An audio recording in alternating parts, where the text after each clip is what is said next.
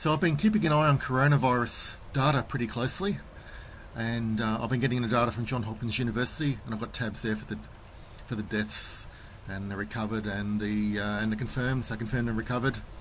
And I've got a little summary table here, and I'm graphing the data.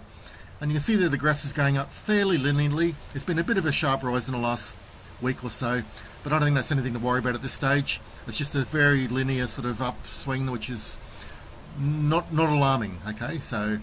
And here we've got the confirmed cases. That's the total number of people who have ever had coronavirus. And that's just going up fairly linearly as well. Bit of a tongue twister. And there's the recovered cases. And that's been increasing pretty quickly, but it's fairly linear as well. We're not seeing any exponential growth here in the number of confirmed cases or the number of deaths. That's going up fairly linear, and the deaths is going up fairly linear. So there's absolutely nothing to worry about at this stage. Absolutely nothing to worry about. Okay, there's no cause for concern, no cause for panic buying or stockpiling massive amounts of food. It's always better to be prepared. Certainly be prepared for 2 weeks of food or whatever, but not 6 months of food. I mean, come on. Some people out there are going pretty crazy and emptying shelves in supermarkets. So no need for that at this stage anyway. Okay. So as well as the graphs, I'm also maintaining this created this little program to do an animation of the spread of the virus over time. And I'm using the data here from Hopkins University, and I'll click the start button. You can see it weighing through the dates here. It goes through pretty fast, about 10 days a second. I've set the timer to 100 milliseconds, so 10 a second, and you'll see the dots grow around the various places on the map. Okay, and so let's just click that and start, and you can start and stop it at any point. And you'll see right in the last part of the data there, the last 2 weeks of data or so, it really blew up in Italy and Milan, and also in Iran. There's actually dots everywhere. It's all over Australia, all over the USA, and all through the world actually.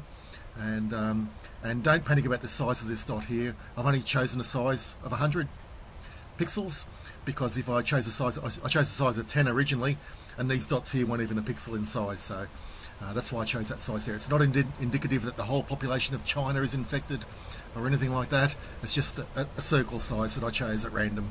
Okay, so and these are proportional. So if this was, say, 20,000 cases, this circle, these little circles here might be 1,000 cases each, or something like that. Okay, so it's just a proportional sort of size circle. We've also got some coming up here next to China, all through the USA. It's all through Australia as well. It's everywhere, pretty well on the map. There's little dots. This video might not pick them up, but so anyway, you can reset and start and stop. Start and stop. You can see things are taking off in China. Like I said, the size of the dot's not really, it's not indicative that the whole country's infected. It's just a random number I chose. Okay, and this is the number of confirmed cases. I should do the similar simulations, taking off the number of recovered cases and see how the net value is growing. You know, confirmed to minus recovered. That might be a simulation I do next. But anyway, so will this code go up on GitHub? Well, it is already. It's in a private Git.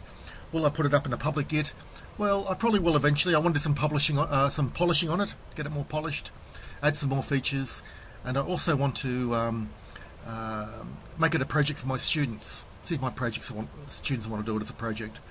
So the links to the data's in the description. Links to the map I used is in the description, and the source code will be on GitHub eventually as a public repo, but not yet because I want to make it a project for my students. That'll probably get me 1,000 downvotes, but oh well, that's the way it goes. It's going to be my students who've got to come first. Okay. Anyway, thanks for watching. Hope that was useful. Oh, and there's certainly no need to panic at this stage. Everything's growing, like I said in the graphs. Everything's just growing nice and linearly. There's no exponential growth, so at this stage everything's fine. No need to panic.